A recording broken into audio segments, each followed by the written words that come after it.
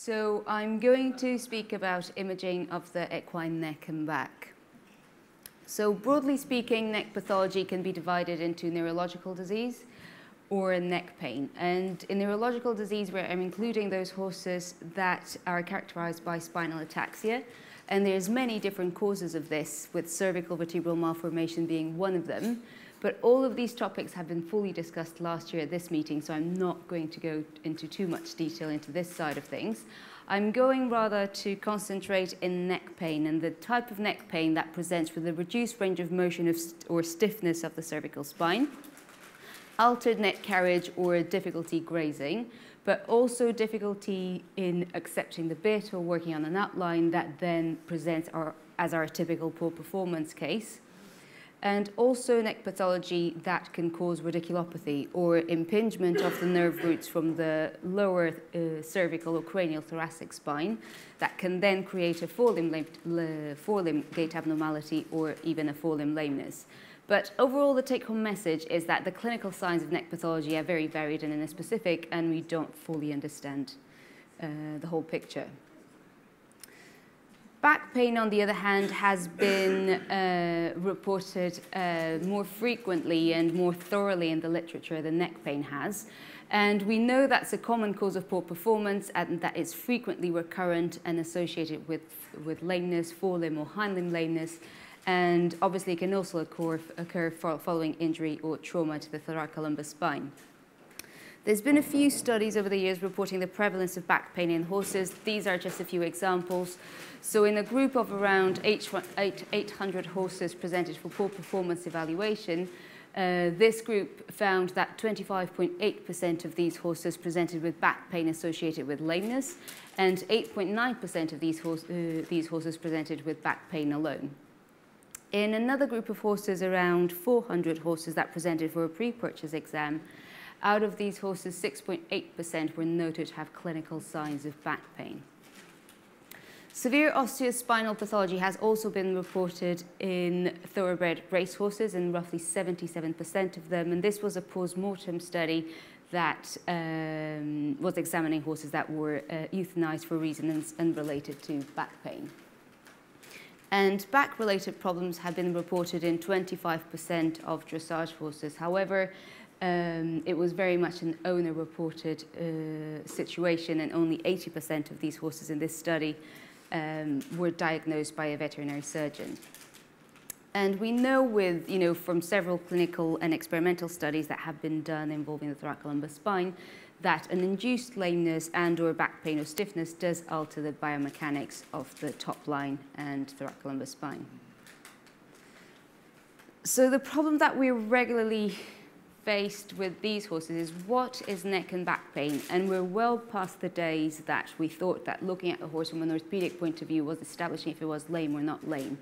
We know that there's a lot more to musculoskeletal pathology than pathology that would create a fore or hind limb lameness, and the neck and back definitely play a big role in this category.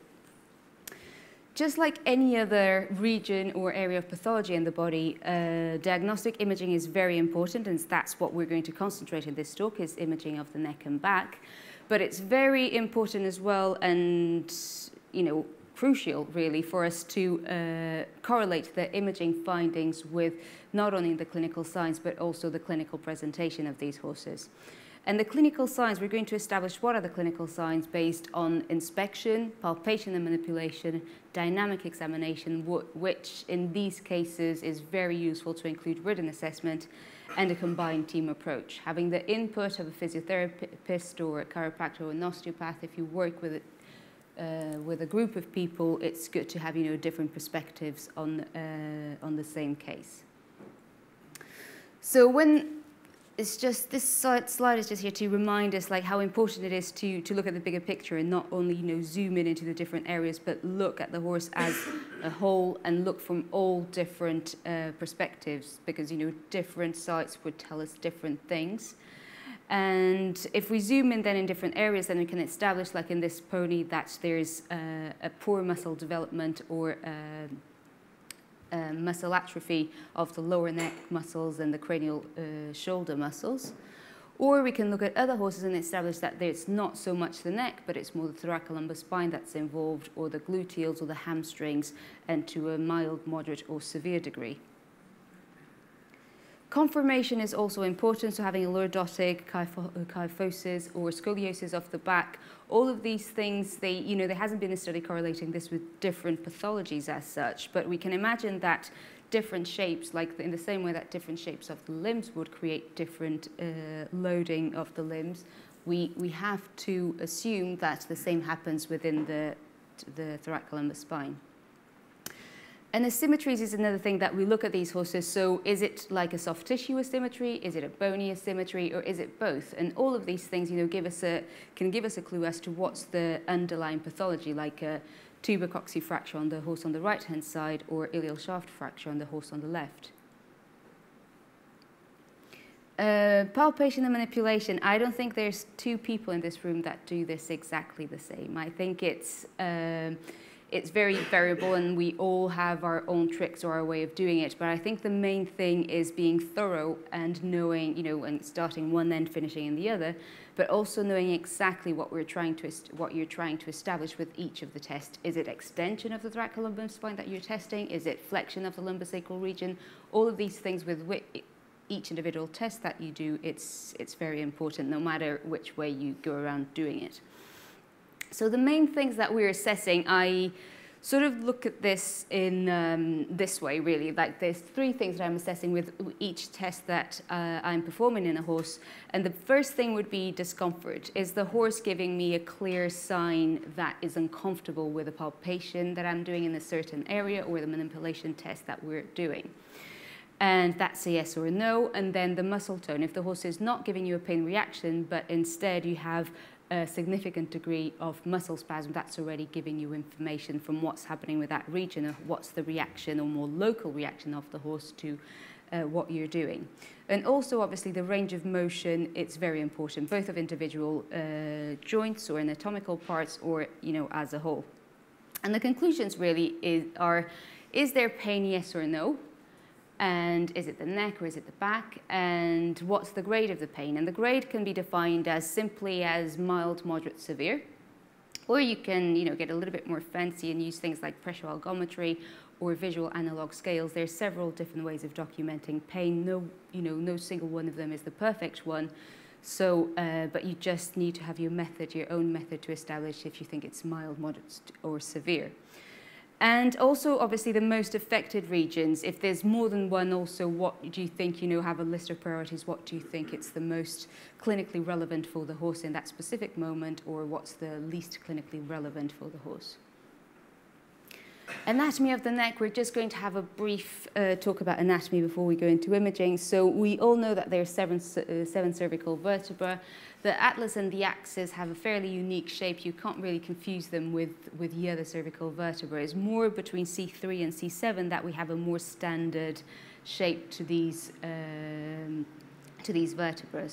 So they all have cranial and caudal articular processes. So, and we have then the vertebral foramen and also the transverse foramen on the side, and the dorsal lamina at the top, and then the vertebral body. And at the cranial aspect and caudal aspect, you'll have the parts that will form the intercentral joints. Important to know is that, the transverse processes from C3 to C5, or even to the transverse processes in general, really, have a cranial or ventral tubercle and a caudal or dorsal tubercle, and we'll going to discuss these a little bit further when we look at neck radiographs.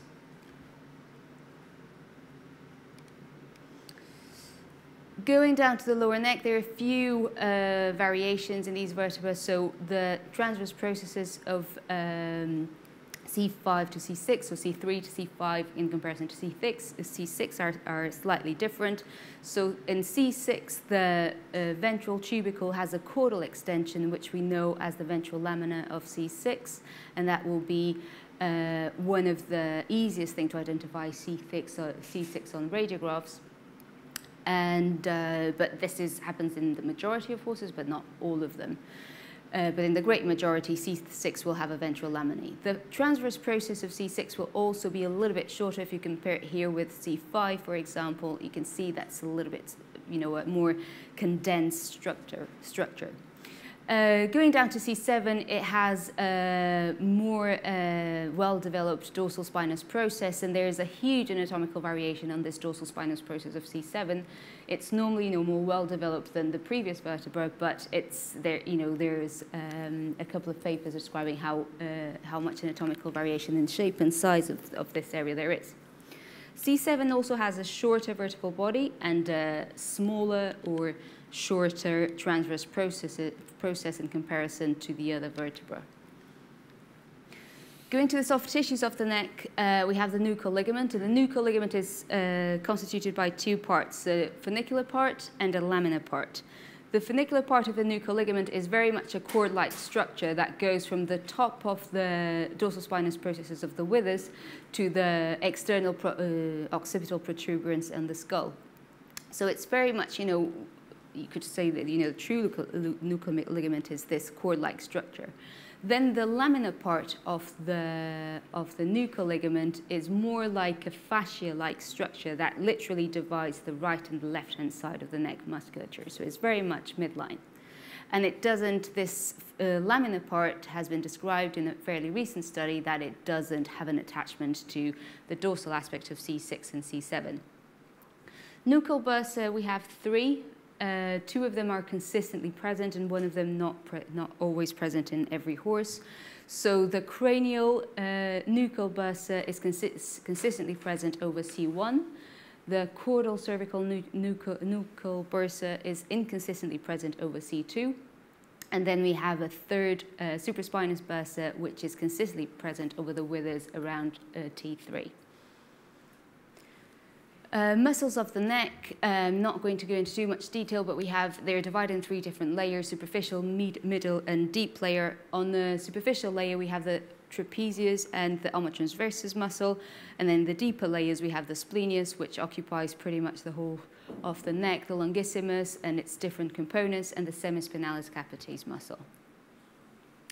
This is just a quick reminder of the brachial plexus and the nerve roots that are involved in forming this brachial plexus, and this is going to be, one of the main causes why, the reasons why neck problems can then lead to radiculopathies. Moving on to the back, we have 18 thoracic vertebrae and 6 lumbar vertebrae. As a clinical comment, so T3 is usually the first palpable dorsal spinous process. T5 or T4-5 is usually the highest, and these things, is not always the case, and it depends on the shape of the horse and the conformation, but it's useful to have an idea of these things when we're looking at radiographs in horses. And T10 is usually said to be the end of the withers, and T15 the anticlinal vertebra, so they're sort of marked here with asterisks. Looking at the bones of the thoracic spine, we'll look first at the thoracic spine and then the lumbar spine. In the thoracic spine, you can see that there is a progressive enlargement and size in the dorsal spinous process up to 4-5, and then a progressive decrease in the size of the dorsal spinous process, which in between T10 and T18 is fairly similar. The transverse processes and mammillary processes of these vertebrae get progressively more prominent in the cranial to caudal direction in the thoracic spine, being most prominent in the caudal thoracic. Regarding the articular process joints, they start with a fairly horizontal conformation and get more and more angulated as you go back the thoracic spine, and this is something that you'll be able to appreciate with, on radiographs as well. Within the lumbar spine, so there's a similar siphon shape to the dorsal spinous processes. There is a similar, size and shape to the mammillary processes as well. And then instead of having the costovertebral joints that then articulate with the ribs, we're going to have the transverse processes in these vertebrae. Ligaments of the back, we're just going to briefly talk about the supraspinous and the interspinous ligaments. And muscles of the back, they can be divided in epaxial and hypaxial muscles, epaxial being the dorsal musculature dorsal to the vertebral body and being responsible for extension of the back or lateral flexion of the back if unilaterally contracted. And the hypaxial musculature being responsible for flexion of the thoracolumbar spine or lateral flexion if unilateral contraction. So muscles of the back can also be divided into 3 different layers. The most superficial one, again, trapezius for the thoracic part, and the latissimus dorsi, which is the most superficial and bigger one. And then the deeper layer is the one that we normally call, the true epaxial muscles, or, the ones that we normally are talking about when we're talking about epaxial musculature, which is the longissimus, the multifidus, and the iliocostalis. And here's just do a cross-section area to have an idea of how these muscles lay on the horse when we see it. This is pretty similar to what you would get with an ultrasound image. So if you look at the T18, you can see that within the dorsal spinous process on the side, the muscle that's closest to the DSB is the multifidus muscle.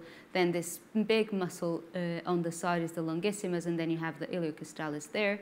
If you move further cranially for around T6 level, you'd have other muscles coming into place, like the scapulohumeral muscles, or the muscles in that region, like the trapezius and the rhomboideus, represented here as 4 and 5.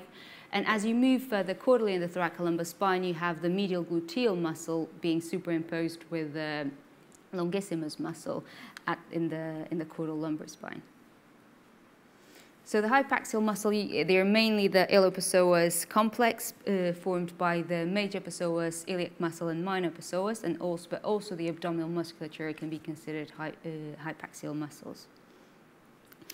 So starting now with imaging. For radiography, you need an X-ray generator with an output capacity around 70 to 120 kV and 20 to 100 MAS. With a portable X-ray machine, we can do a fairly decent job and get good quality images in the cranial neck, some horses in the middle neck, and of the dorsal spinous processes of the back. But really, if we want to have good quality images within the lower neck, or having a good look at articular process joints or vertebral bodies of the thoracolumbar spine, you need a gantry-mounted X-ray system. And the new DR systems sort of, some of them are better than this, and you can do it with a portable, but generally speaking, you do need a gantry-mounted system to achieve the exposures that you require to have good quality images of this region.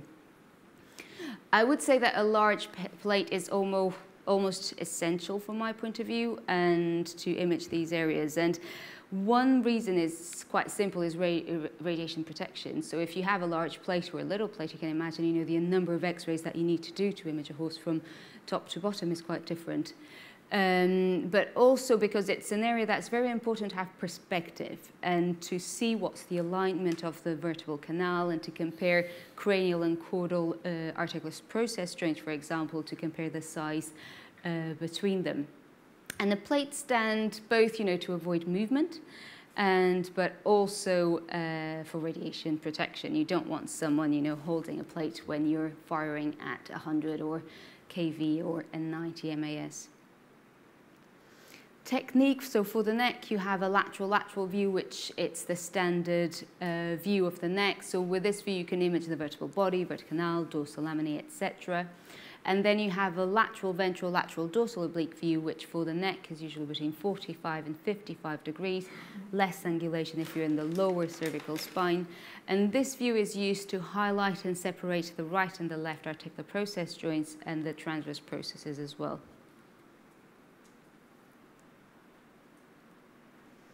Within the back, it's a similar scenario. So you have a lateral view that you can image, have a standard view, or you have a ventral, lateral, dorsal oblique that in the case of the back is 20 degrees instead of the 45, 55 that you're using in the neck. And in this view for the back, it's mainly used once to highlight and separate the articular process joints from the right and the left-hand side, but mainly in the caudal thoracic region. But you sort of need to have, the lung field to be able to image these areas. So it's useful for the caudal thoracic region. So normal radiographs of cervical spine. So C1 and C2, as we were saying, they're a fairly unique shape. So C1 doesn't have a vertebral body, has a ventral and a dorsal lamina, has the alar foramen there, and then the wings are superimposed in the lateral view. C2 has a more elongated vertebral body and articulates with C1 through the dens. And then it has the lateral foramen there, which in some horses it doesn't always, close the cranial aspect. It can be opened, this cranial side. And then it has a very prominent and well-defined dorsal spinous process. Moving on to the mid portion of the neck, so we are at the level of C4, 5, 6, and you can see that triangular shape caused by the cranial tubercle and the caudal tubercle of the transverse processes of C5. And then you have a nice view of the intervertebral foramen where there are nerve roots who are going to come out. Articular process joints, similar sort of size and not interfering with the intervertebral foramen. Central joints, so a nice definition of the subchondral plate in the body. Then we have the ventral lamina of the vertebral body. And it's interesting to see in this view that you can see the difference in shape in the transverse process of C5 in comparison to C6, that then has the ventral extension here, the ventral lamina. And you can see that better here on this specimen here on the right-hand side. So moving on to the lower neck, so C6 and C6, C7 and C7, T1. So in this case, so in this specimen, you see that C7 has a fairly prominent dorsal spinous process, not so much in this horse in this radiograph. You can barely see the dorsal spinous process of C7. So as I said earlier, there is a huge amount of anatomical variation in this area. And the same thing for C6. So we're saying that the ventral laminae is, normally present, but in this case, for example, I don't know if you can see it at the back, but there's transposition of the ventral lamina of C6 onto C7 on this radiograph.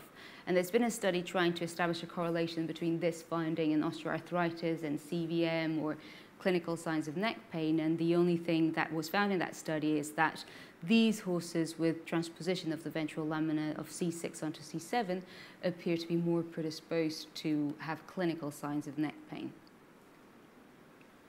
So here's a normal view of oblique view of the neck. So you can see how you can very nicely separate the right and the left articular process joints.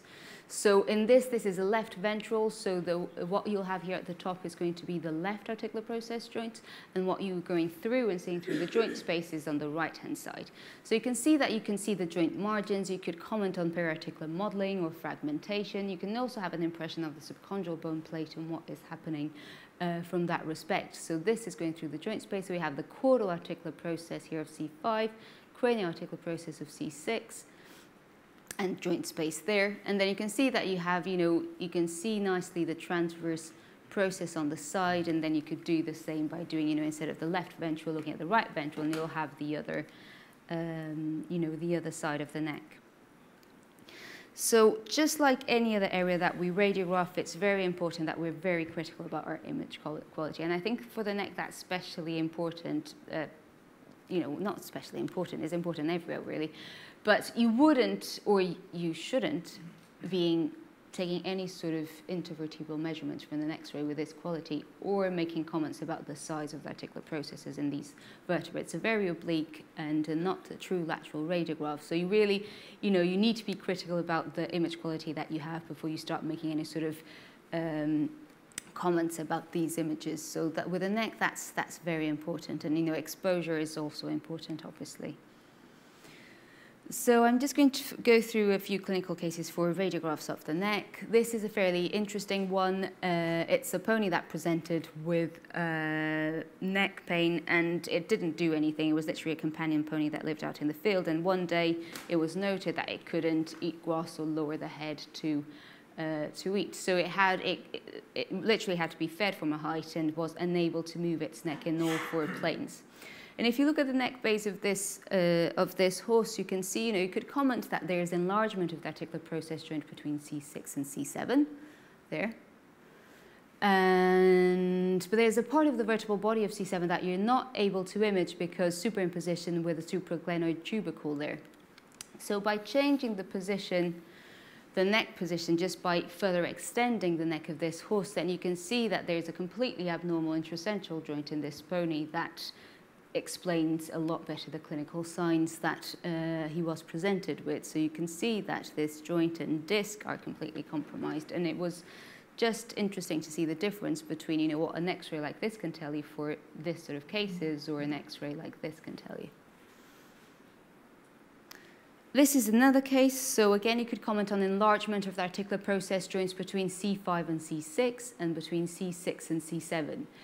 But another thing that sort of jumps at us in this radiograph is that there's almost like an extra radiolucent line there. So it's poorly defined what would be the joint space, and then there's almost another extra line that you can see there, and you might think, what is causing this radiolucent line there? And when you do oblique radiographs, this is one of the situations that it is quite useful. So you can see first, you know, the difference in size. So if you see the size, we're at the same level here and here. So if you see the difference in size between the left articular process joints and the right articular processes, you can see that that's, you know, significantly bigger. So you can, with this radiograph, you can establish which one is actually enlarged. The other thing that you can see, this radiolucent line there, and this is a horse with a poor performance. There was no acute signs of neck pathology, like suggesting that there has been a recent fracture. It could be effectively an old fracture, or it could be like osteochondral type fragment within this specific joint. And here are just some examples of osteoarthritis of the lower neck with enlargement of the articular process joints from, you know, a mild case to a more obvious case. And here is just an example of trauma to the neck. We have the scintigraphy images here, and we can see that there's increased radiopharmaceutical uptake in, well, looking at the X-ray, I can tell you that's the transverse process of C3, but that's the sort of region that we have, and also in the articular processes of C6, C7, and C71.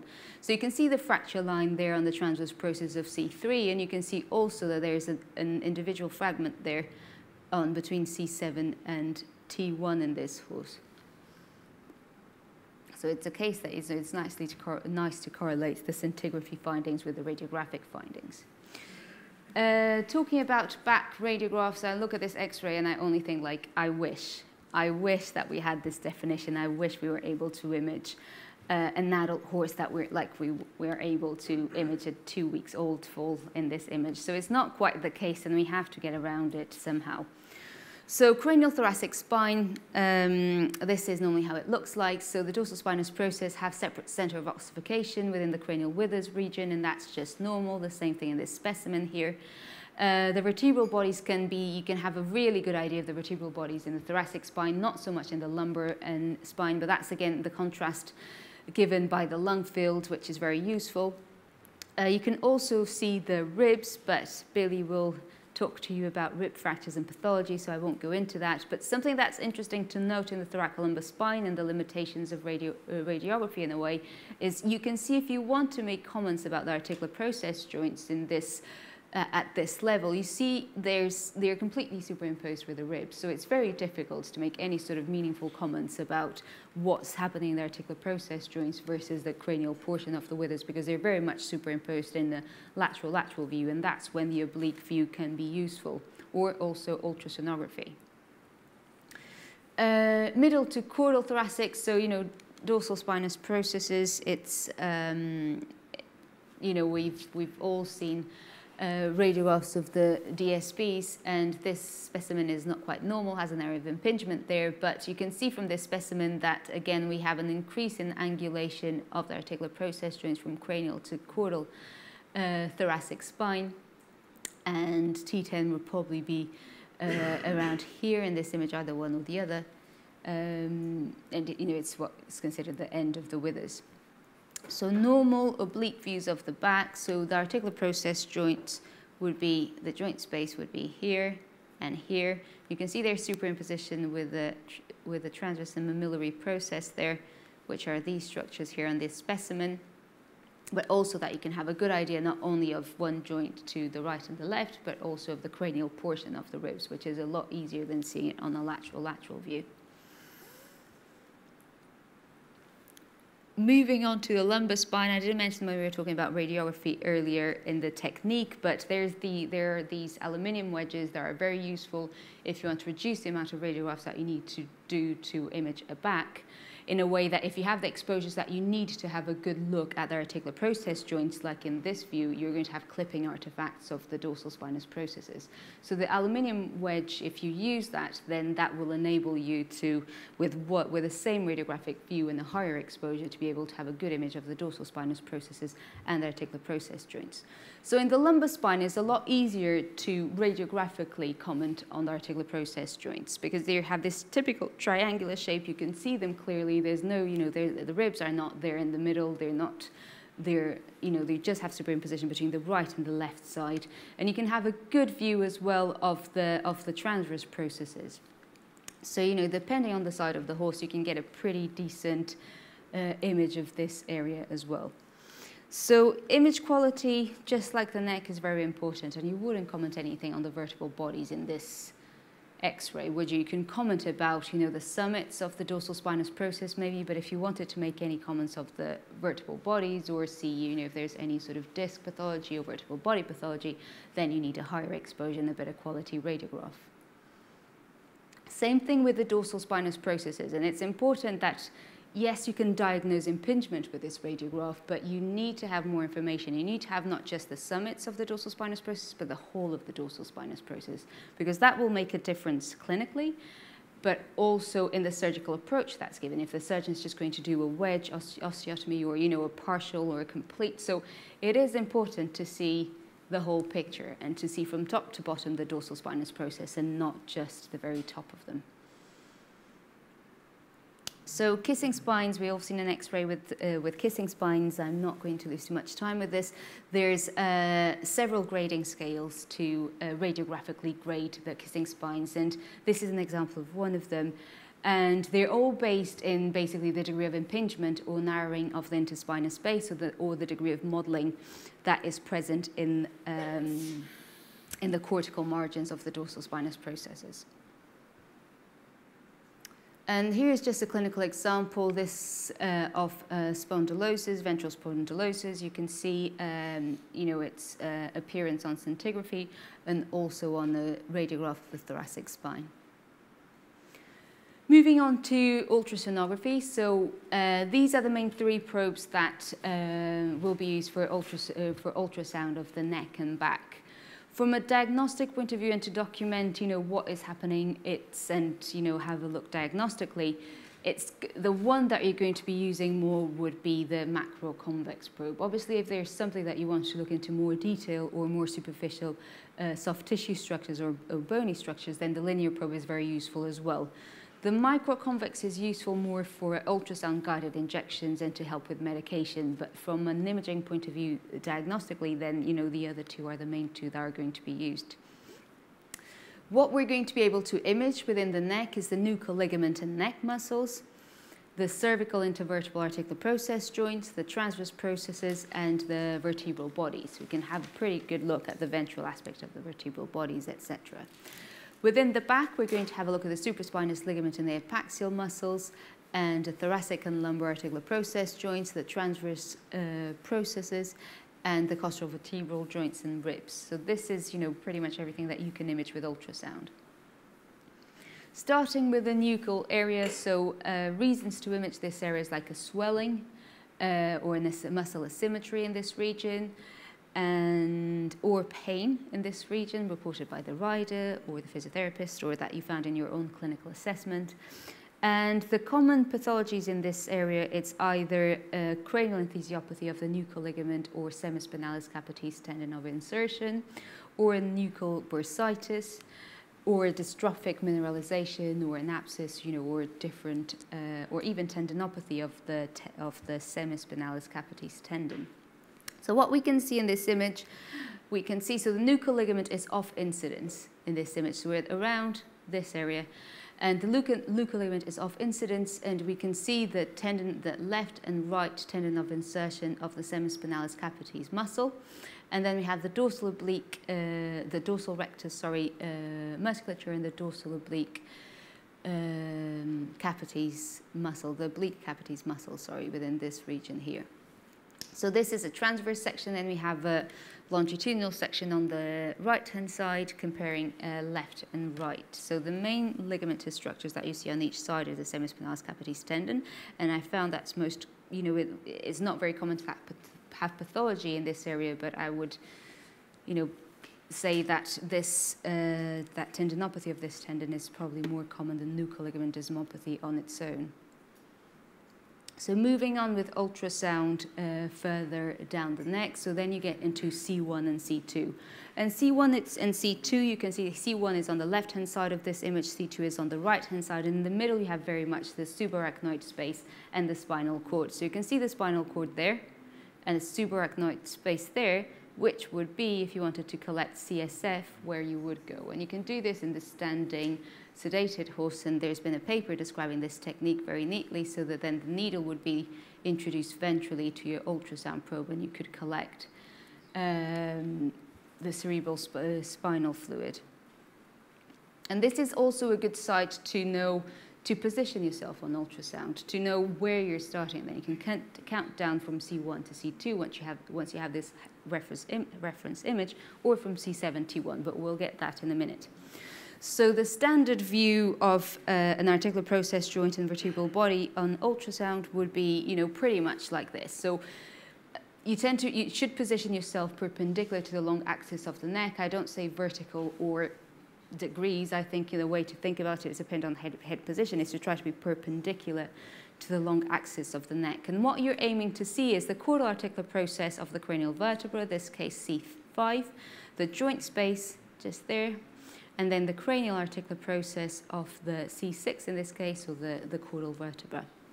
And then you're also able to see the transverse processes and the vertebral artery. And the vertebral artery, which goes from here, from the transverse foramen, is quite important in knowing your positioning in the neck, especially when you're going to make comments about size or enlargement of the articular process joints. So this would be a pretty standard view of the neck. And then as we move further distally and as we get to C71, then anatomy changes a bit, which is useful, again, if we want to see where we are or see if we're imaging C67 or C71. So at the level of C71, then as we said earlier, C7 doesn't have a transverse foramen. So the vertebral artery just comes from C6, and then it sort of continues further distally. So in most ultrasound images, you won't be able to see the vertebral artery sitting there closely to the articular process joints of C71. You either not see it or see it further distally there in an oblique way. What you will be able to see, though, is the deep cervical artery, which will be positioned dorsally to C71. So it's that artery there. So if I put my probe there where the yellow line is, you can see that level C71, you have the deep cervical artery that you will be able to image at this level. And then from here again, you can count further cranially to know where to position yourself within the neck. So as we said, placement of the probe will be perpendicular to the long axis of the neck, and that's the standard image. You can also image things separately. So it's not just that way that you need to look at the neck. So you can look at each articular process like individually. So you can look at the cranial articular process. And if you're trying to identify fragments, this is very useful. And you can look at the caudal articular process depending how you position your probe, or even at the joint space, or at the transverse processes, or at the ventral aspect of the vertebral body. So that's the beauty of ultrasound, is how we can image, pretty almost 360 around the vertebral, the vertebrae. So clinical cases. So I will emphasize the care here when we're trying to comment on enlargement of the articular process when you're doing an ultrasound. Mainly because as you tilt your probe, you can make the joint look as big as small, depending on how you're positioning, or in the cranial aspect or caudal aspect. So I think, sometimes you need to be brave to sort of like make a call on ultrasound. Sometimes it's very obvious, but not always. But the vertebral artery sort of helps you with that. If you have a clear transverse section of the vertebral artery, you can have an idea that you're in the same, you have a comparable image from the left and the right, and then you could comment potentially on enlargement. But that's something that's a lot easier to establish with X-ray. And then periarticular modeling or osteochondral fragments. Then that, again, within the neck, especially from C3 to C5, the vertebra can have quite pronounced capsular and muscular attachments, which can look pretty much like a fragment or, you know, like an osteophyte. So there needs to be care, and all of these needs to be, you know, look in combination with the other findings, but you could visualize a small fragment with ultrasound. Obviously, if you have a bigger fragment, then you can see it on ultrasound, you can see it in X-ray. You know, it's not very difficult. It's a lot more easier when you have bigger fragments within the joints. So normal ultrasound of the back, we have a normal ultrasound view here of the thoracic spine. So very prominent mammillary process. Convex appearance of the ribs, and then we have the multifidus muscle there and longissimus there, and the thoracolumbar fascia at the top.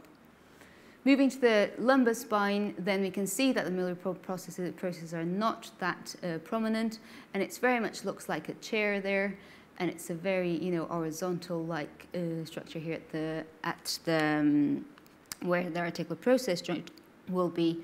And the joint is located pretty much in the middle between the mammillary process and the dorsal spinous process. So you can see it here, the same thing in the specimen there. And you can image this both on transverse and longitudinal views. Supraspinous ligaments, so we have normal on the left and abnormal on the right. This is a transverse section. You need to have, the dorsal spinous processes to see that you're in midline and not just off and imaging the thoracolumbar fascia. And then this is a longitudinal view, and you have normal images on the top and abnormal images on the bottom. The clinical significance of this, it's difficult to establish, and there's been just one study, I think from 2007, coming out of Cambridge, and they found that around 68% of the horses had these lesions between T14 and T17. But they couldn't correlate the ultrasonographic appearance of the supraspinous ligament to horses with back pain or free of back pain. So it's difficult to establish the significance of supraspinous ligament pathology. So clinical cases of the back, these could not be seen radiographically. They could be picked up on scintigraphy. So mild cases of osteoarthritis of the articular process joints or periarticular modeling. So there, a little bit there potentially, and here as well in comparison to the other side. And then more obvious cases with more active and more convincing modeling and new bone formation closer to these joints. And these ones, you hope that with the radiographic systems that we have available, that you are able to see these on X-ray. So just to finish, just a normal scintigraphic study of the cervical and thoracolumbar spine. So within the cervical spine, there's a fairly homogeneous radiopharmaceutical uptake between the different cervical vertebra, and then you have between C1 and C2, it normally can be increased at this level, but that's within normal. Within the back, the cranial dorsal spinous processes of thoracic spine, those separate centers of ossification will always seem to have an increased radiopharmaceutical uptake, but within the mid-thoracic and caudal thoracic, you almost can't see the summits of the dorsal spinous processes in a normal scintigraphic study. And here are just a few examples of abnormal bone scan images. So we have a spondylosis here. We saw this case earlier. Then a typical case of impingement of the dorsal spinous processes. Typical case of osteoarthritis of the articular process joints. Then two different cases of not only increased radiopharmaceutical uptake, but also enlargement of the profile of the articular process joints between C6 and C7. And the future really is 3D imaging, is being able to image these areas as well as we can in small animals. And we're not quite there yet. We're making huge progresses with the neck. We're not quite there with the back, but we'll get there eventually, and that's where we're heading. Thank you very much.